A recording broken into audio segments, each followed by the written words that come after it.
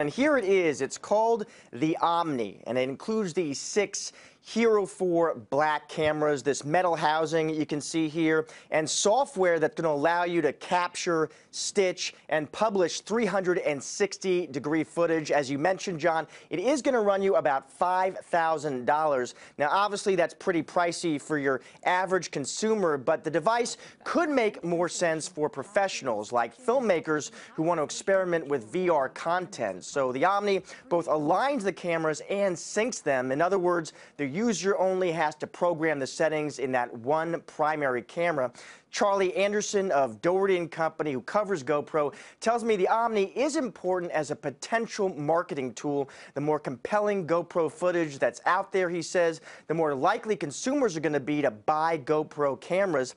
GoPro does now join a number of tech companies looking to cash in on VR, including Facebook and Alphabet. Just yesterday, remember, Intel announced that all-in-one VR headset called Project Alloy.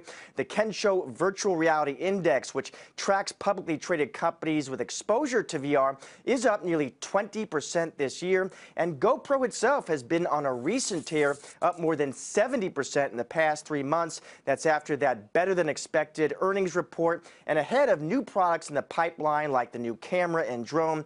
The move could also reflect a short squeeze, with more than 30% of the company's stock sold short. GoPro does tell me leading filmmakers are using the Omni, so the hope for GoPro bulls is that this device leads to some cool GoPro content, which in turn could help that recent good buzz keep going. Guys, back to you.